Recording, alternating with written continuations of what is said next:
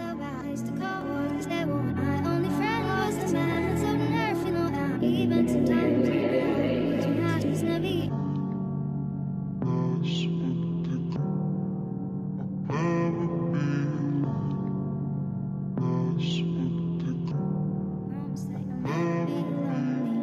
Never witnessed the pain behind closed doors. I'm no longer the soul that I was before. I make everyone smile because I can't fake mine anymore. If I'm surrounded by the ones I love, I feel alone, I feel ignored.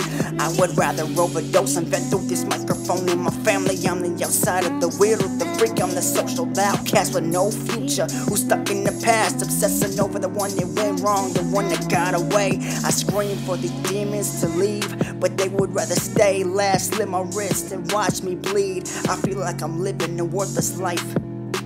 I feel like I'm living to die. When it comes to suicide attempts, I'll graduate to my feet with my next try. The truth was a secret that you shouldn't have parted your lips in the presence of pure innocence, and that was fucking bullshit. My whole life I've been walking on a tightrope, almost as tight as the one that's wrapping around my throat.